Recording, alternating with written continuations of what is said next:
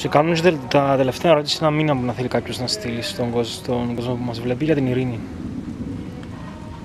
The most important message I would like to pass to people who didn't have the opportunity to be here or they didn't have the opportunity to engage in any reconciliation or peace-building project is to be open-minded and just try. There's nothing wrong by visiting your country, by meeting people and talking to people. This is the first step towards the future. Meet people, real people on the ground, talk to them, share your feelings, share your hatred, tell them how you feel, let them tell you how they feel and start facing these demons.